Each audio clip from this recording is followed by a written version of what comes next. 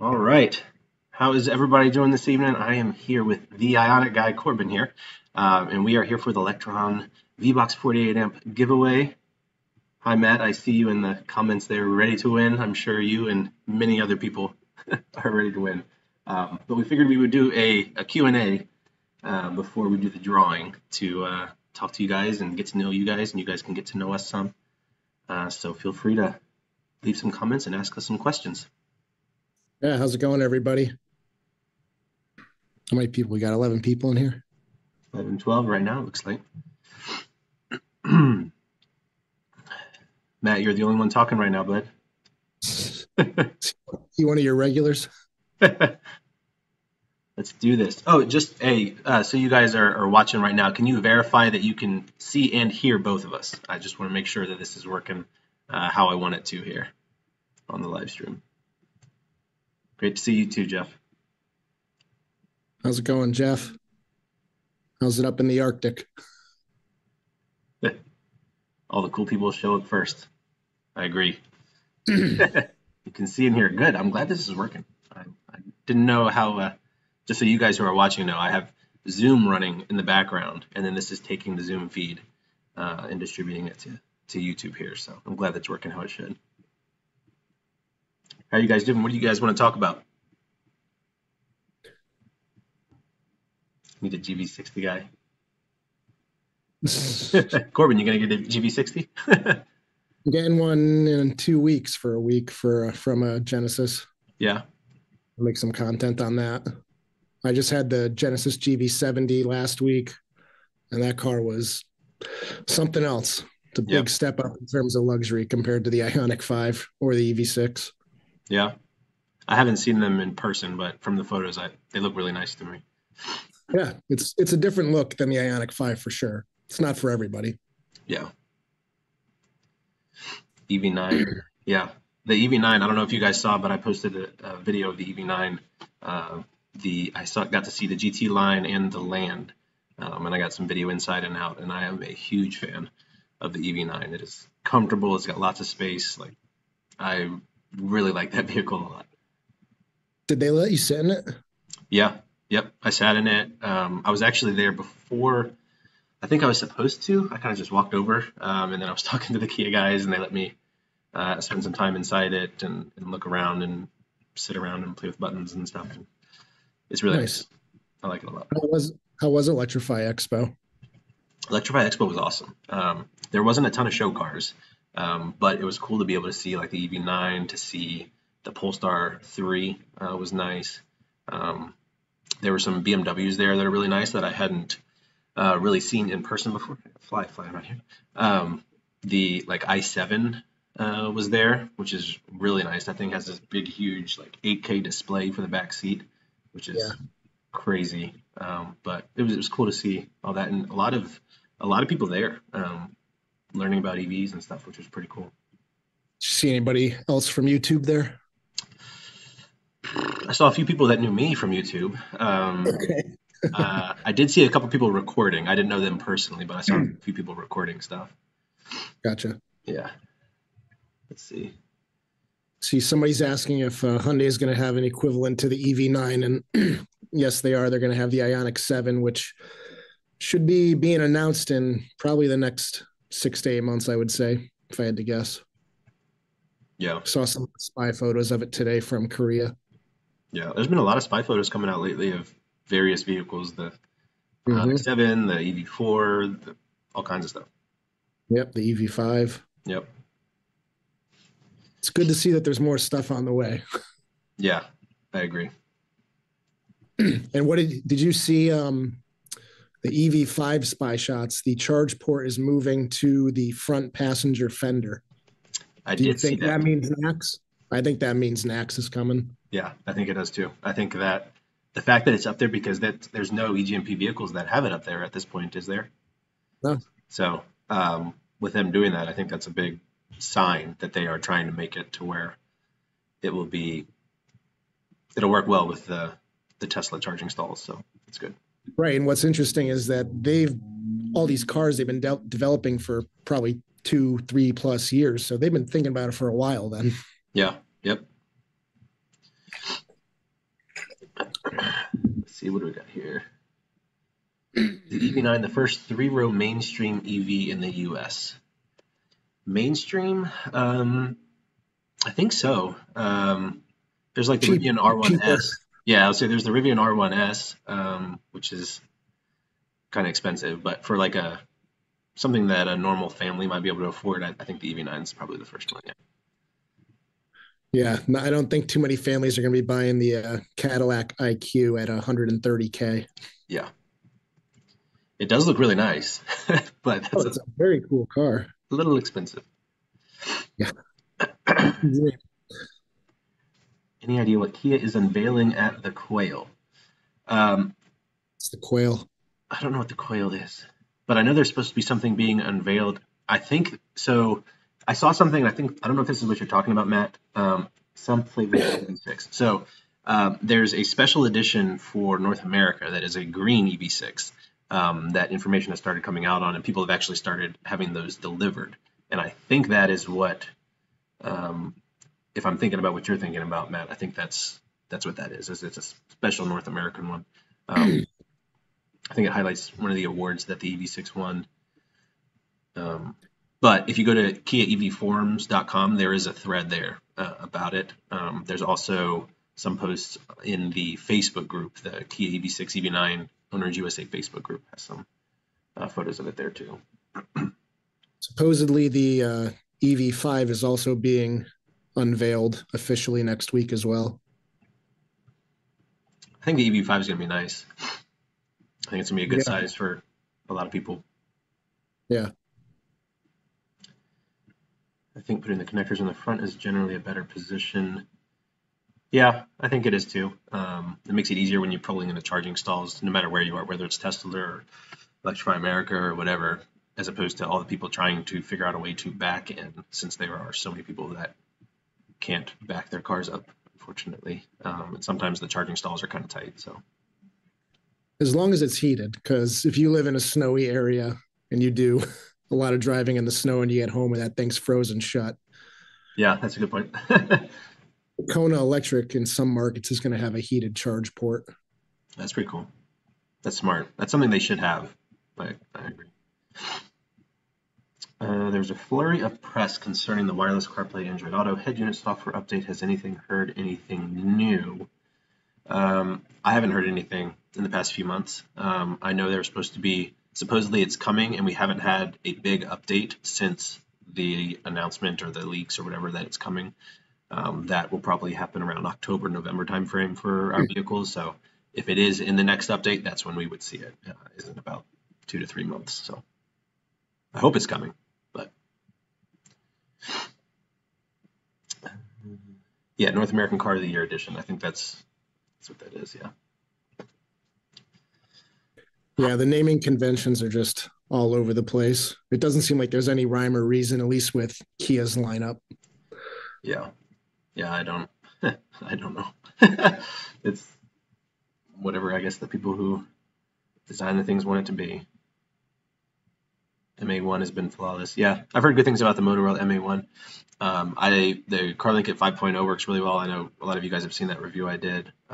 I personally, with Wireless Android Auto, because both my wife and I have Android phones, since we both drive the car fairly often, I have a Carsify unit, which makes it very easy to switch between phones. So that's what I use personally. Yeah, I used the Carsify for a bit. It was good. I like that you could change a lot of the settings with it too. Yeah. Like the Motorola MA1, you can't change anything in terms of its behavior. Oh, really? Well, I didn't know that. I haven't tested that one personally. It's just you plug it in, connect to it, and that's it.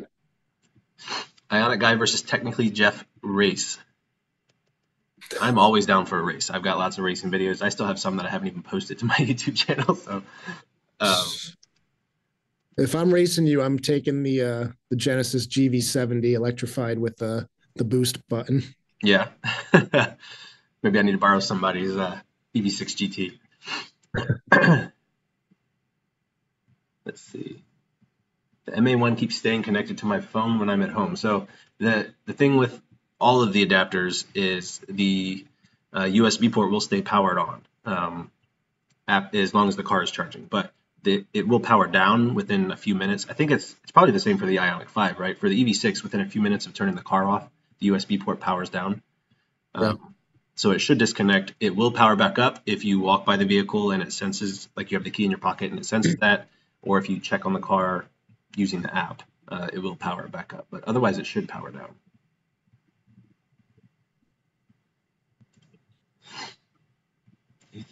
Hyundai Kia will backport future features from new and coming vehicles to existing vehicles, like full over-the-air, wireless Android Auto CarPlay, Smart Key 2.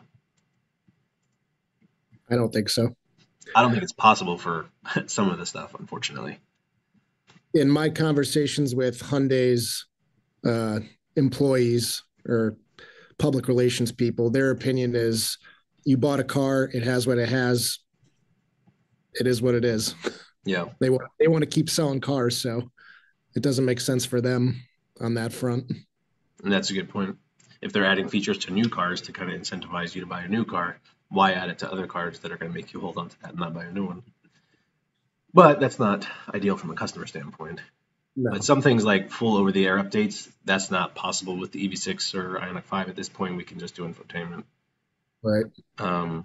Wireless Android Auto and Apple CarPlay, that is possible. Hopefully that is coming, because that should be coming to all of the what is the name of it? Standard 5W radio units that we have in our cars. The Niro has it. Like all of the Kias and Hyundais, or most of them at least at this point, have that same type of radio. So, Anish, what do you drive currently? You said you want a GV70.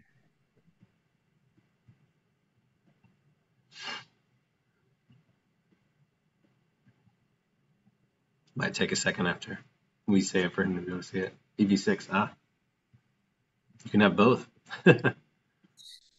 How's the GV70 size-wise compared to like the EV6 and the Ioniq 5? Size-wise, it's actually fairly close to the Ioniq 5. It's a little bit shorter. Cargo capacity is relatively similar. I forget, it flips. I think the Ioniq 5 has a smaller trunk when the seats are up, but when the seats are folded, the Ioniq 5 actually has more cargo capacity. Interesting. So the GV70 and the GV60 aren't that different, like that. There's not that big of a difference in size then between the two. Well, the GV60 is smaller than the Ioniq 5 or the EV6. Yeah. Okay. And it definitely has a much shorter tailgate area. Okay. Any thoughts about trying to get the new manufacturing plants down in Georgia? Oh, trying to get to them. Hard hat tour would be cool content. That would be pretty cool. I don't know if we'd be allowed to do that, but that would be pretty cool to get a tour. Georgia's a good ways away from me. I think it is a good ways away from you too. So it'd be a little bit of a drive. You're in Virginia, right? Yeah, I'm in Virginia. Where'd you say you're in? Connecticut. Connecticut, yeah. So it's a real big drive for you. A lot further for me. Yeah. One thing that the GV70 has that's really cool, like the first time you sit in it, is it has a 3-dimensional driver display that you can turn on and off, and it's just a very slight depth effect, but it's really neat. Yeah, that's pretty cool. Unfortunately, I don't think it comes on the base advanced edition. That's the base model is advanced? Yeah. It's interesting they name it that way. Yeah, it's a little confusing. I think you should give your thoughts on the Ioniq 5N first. Yeah, I've been pretty quiet about it. I'm not a sports car guy, so like straight line acceleration is fun, but all the racetrack day and everything, I'm not into that. But it's a really cool car. I'm sure the performance nuts are gonna pay $80,000-$90,000 for it with dealer markups.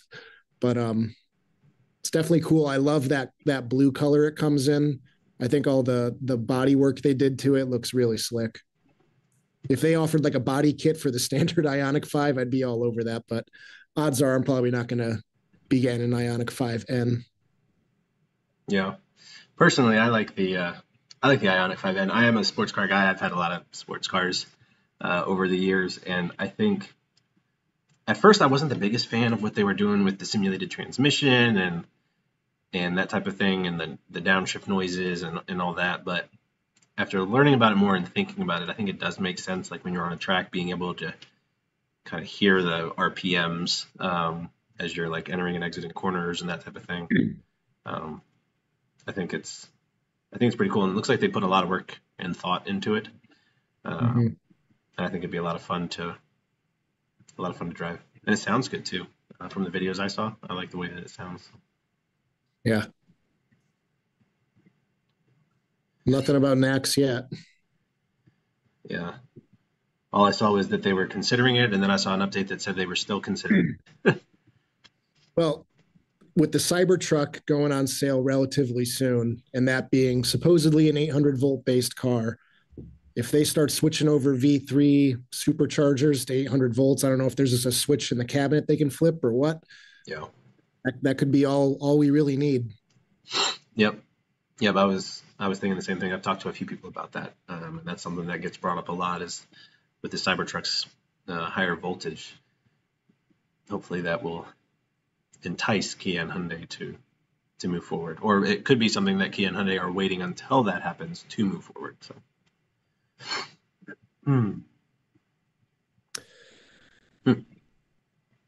Well, there was a new update that came out today or yesterday for the Ionic 5 for the brake lights.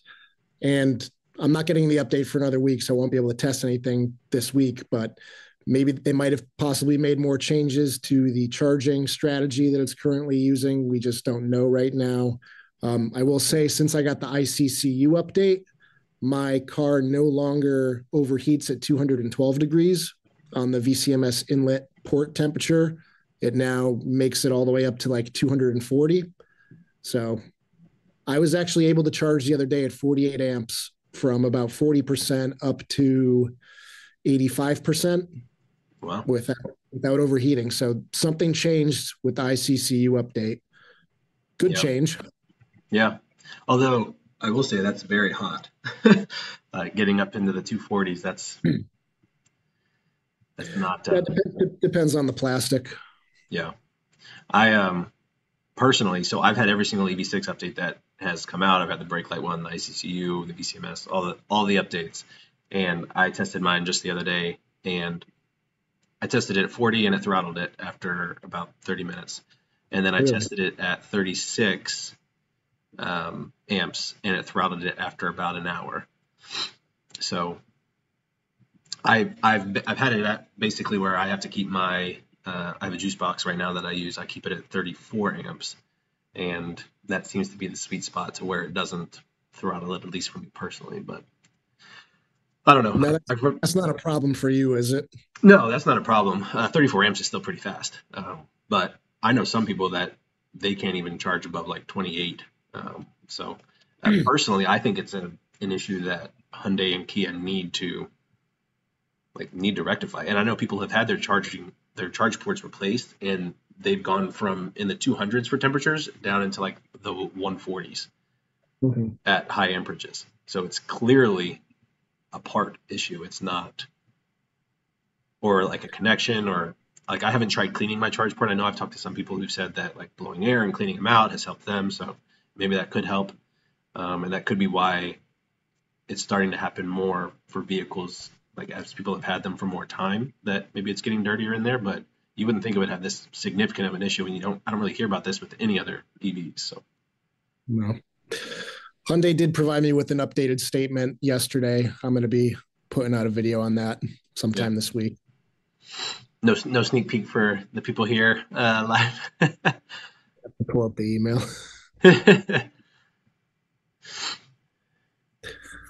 Was it kind of the same thing of like you kind of have to deal with a lot of this stuff? Yeah.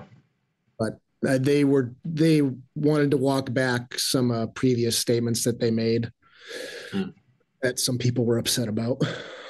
Oh, okay. Probably not thrilled that you were sharing with the whole world some comments that they made. No. Burned a few bridges at Hyundai over the last year and a half. Yeah. But it's all to get you guys the right information. Yeah. I think it's important to be transparent. Mm-hmm. Let's see, what else do we got here? I think Hyundai wants to negotiate a similar charging deal with Tesla that they have with the EA. So if you're talking about like free charging, like they have with Electrify America, that would be pretty sweet. But I haven't heard of any I haven't heard of any auto manufacturers getting that. So that would be interesting if they did get that.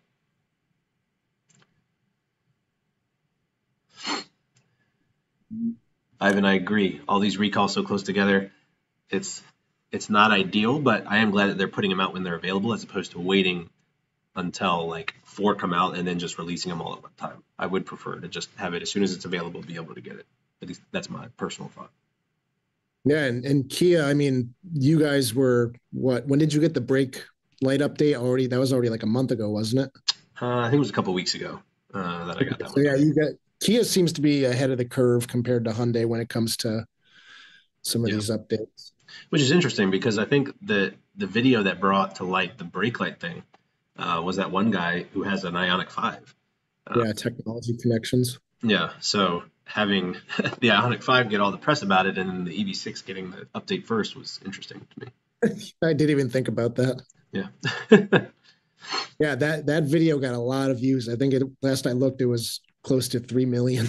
Yeah, same here. That's what, and I know a lot of automotive like blogs were sharing the information and talking about how it's a big deal. So it definitely caught Hyundai and Kia's eyes. So.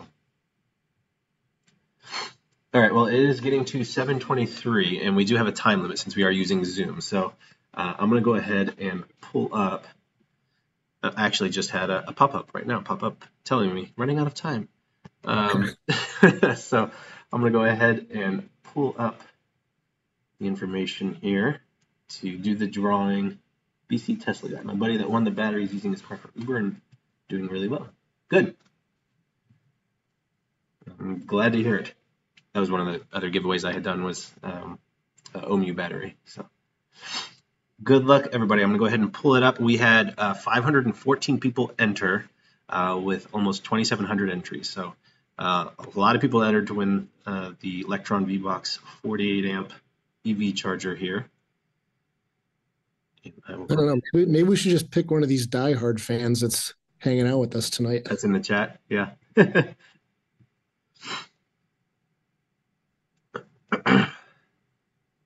All right, so I'm going to go ahead into my website here and pick the winner. How many winners? One winner. It'd be nice if I could give away a lot more than one, but. All right, and the winner is David Evans. David Evans. Is that him? D. Evans, is that you, man?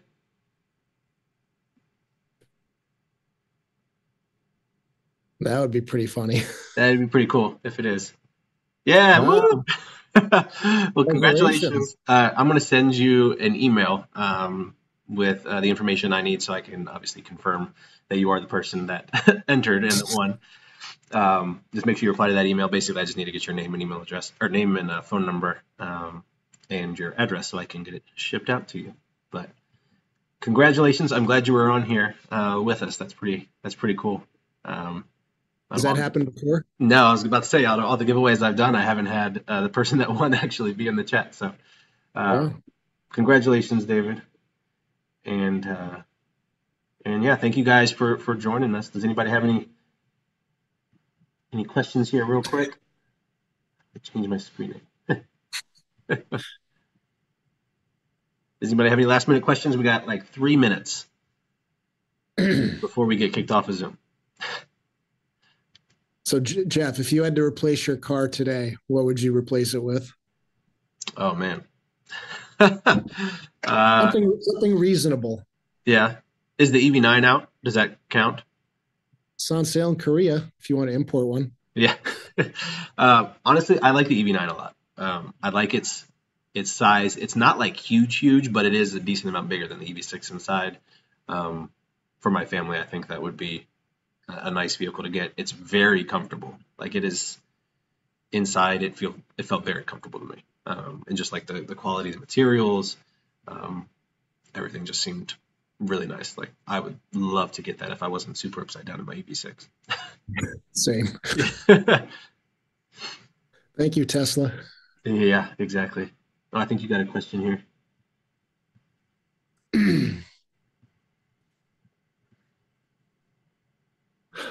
Yeah, the seat comfort has gotten better since I remember I almost bought an ID4 because I thought the seats in the Ioniq 5 were a little too tight.